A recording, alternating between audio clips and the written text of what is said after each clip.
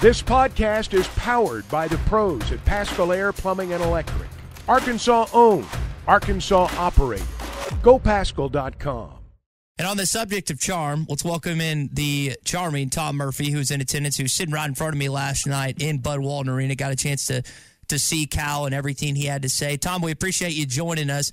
I wonder, as Cal talked about the challenge of filling the roster and asked Razorback fans to give it time, what other challenges do you anticipate him having to endure as the Arkansas head basketball coach? Oh, good morning, guys, and you're too kind, Ty. Yeah, plenty of challenges, but I'll tell you, he didn't seem overly concerned about he joked about it a couple of times. I met with a team. There is no team. But who knows, maybe a guy or two that entered the portal might want to come back and start, laying the foundation for the next roster. But what a masterful job of playing the crowd and just hitting on all the right notes by John Calipari last night. He knows his audience. He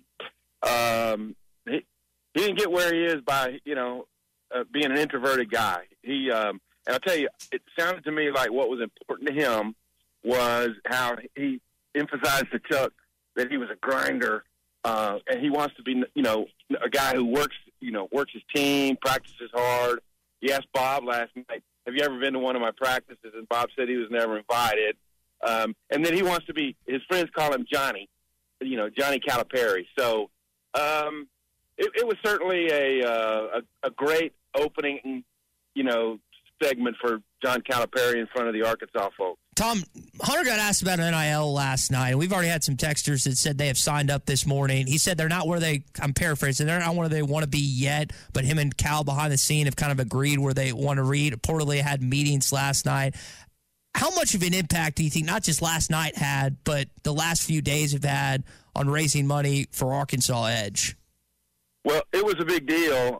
Certainly, they played it for what it was worth, and there was promos for sign up for season tickets yesterday and last night. I was the one who asked Hunter Yurachek about the NIL, and what I thought was interesting was he said people are acting as if the money is already in the bank, and it is not. We have to keep working, and so this is a big deal. The push for NIL money, and obviously they're hoping it bleeds over into football because that needs it too. But, it was cool to see all the coaches there, Sam Pittman, Dave Van Horn, Hunter Yurachek rattled off the rankings of all the teams. And, it surprises you a little bit when, 8 or 9 teams were in the top 15 in their sports. Pretty cool deal. Yeah. Tom Murphy with us on the McLarty Daniel Highline. Let's talk about job one, and that's roster construction. How quick do you expect to see some movement? I suspect, Tom, there's been work done for the last several days, even though the introduction was last night. You expecting something the next day or two, or when do you think the first news will come that, hey, we now have a player on the roster? Well, that's a great question, and no doubt, as soon as John Calipari understood that it was going to be, it obviously was his decision, and he probably, I can't remember the exact timeline of when I think it was late Sunday night that he said that, yeah, he's probably going to make it happen. Didn't want to step on the Final Four. I get that, which is a little bit old school, but, he understood how earth-shaking the news was going to be. But at that point, I'm sure he had an idea, and, you saw Big Z last night posted the picture of, the graphic of Cal going to Arkansas, which was interesting. I don't doubt that players who were committed to Kentucky will come over. Will there be an Arkansas player or two? And if I had gotten the last question in last night at the presser, it was going to be, you played against some of these guys from Arkansas who were in the portal, or any of those guys potential to come back. So I don't think it will take very long before we start seeing guys who commit to the Razorbacks. I know he reportedly had half a dozen or so staff members with him. Some of those would be coaching candidates. Some of those would just be those that helped John Calipari. What do you think the timeline will be? And I know this was spoken to a little bit last night as far as forming a staff and getting those that are going to surround him on the bench and in other roles in Fayetteville. Right. Probably very soon. I hope Ronnie Brewer winds up on the staff. Obviously, you know, he had a lot to do with some of the great recruiting Arkansas has had in the last few years. Certainly a former player, a guy Cal has matched up against, I think, if the timelines match up good. But, yeah, I think that type of news will start coming down the pike very soon. Yeah. He made it really clear it's a players-first system with him. He's all about the players. Our fan base and our people are all about the Razorbacks a lot of times. Do you think there's a potential collision or clash between those two philosophies? You know, I think they could fit hand in glove pretty well. And then it's the players who are playing for the Razorbacks as well. So I don't know. We'll just have to see what the long range shows on that front. But yeah, never to throw a player under the bus. As I mentioned on Tuesday, I've gone to a lot of his post-game press conferences as, you know, the side beat writer. When Bob's in there with Muss or Mike Anderson, whomever, I've been in press conferences with John Calipari, and he's right.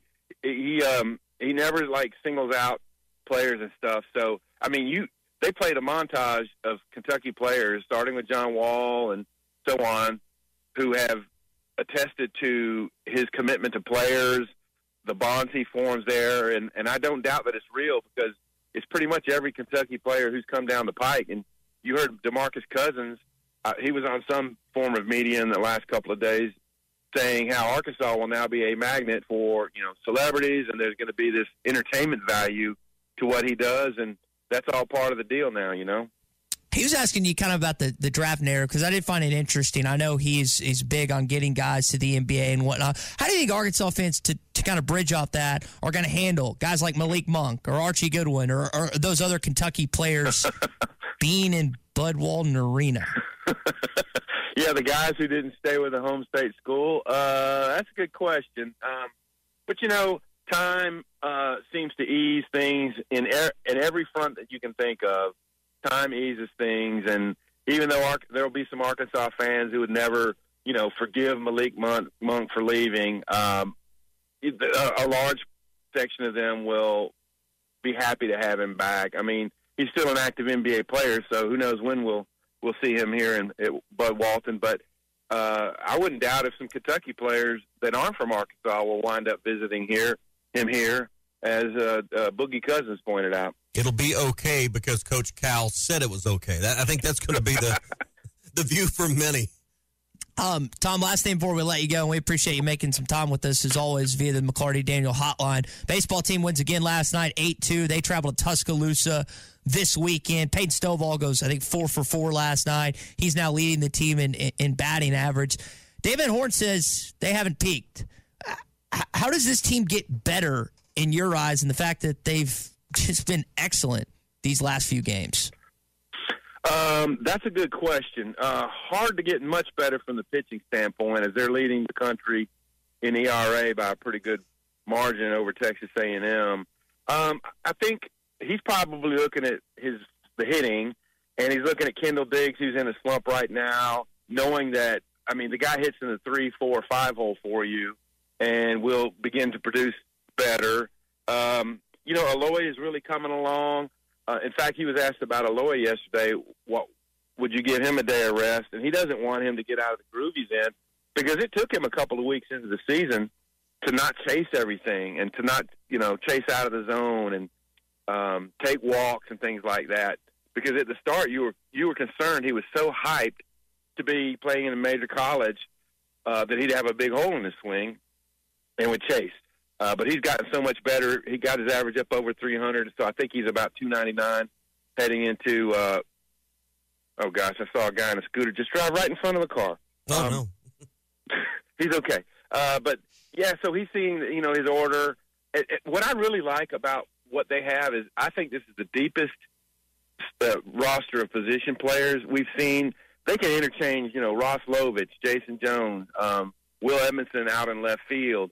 Jared Sprague-Lott's rested for a couple of days. He's been one of your better hitters. And so Sousa's played third base and has continued to produce 2-run doubles and things like that. And but I do believe he feels like the batting order all in all, could, a little higher batting average, better with runners in scoring position. They weren't actually very good at that yesterday. So I see what he means, and their peak can be a lot better than what they are right now. Yeah. All right. So Coach Cal, baseball, and by the way, the red-white football game is on Saturday. Yeah. Kind of got lost. It did. And, during the introductions last night of all the head coaches who were there that Chuck rolled off, DVH got the biggest reception for sure, sitting right next to Sam Pittman. But yeah, I think there's a bit of a quiet confidence that this roster they're gonna be a better team. He said that they're gonna rest all of the ones in the second half, so that was pretty good to hear. Can't afford injury as thin as they are, but I believe they're going to be a better team. The completion percentage for Taylor Green, you want to see up a little bit more. You can see maybe why he was in the high 50s at Boise State. That's got to be up into the 60s. Better tackling team maybe.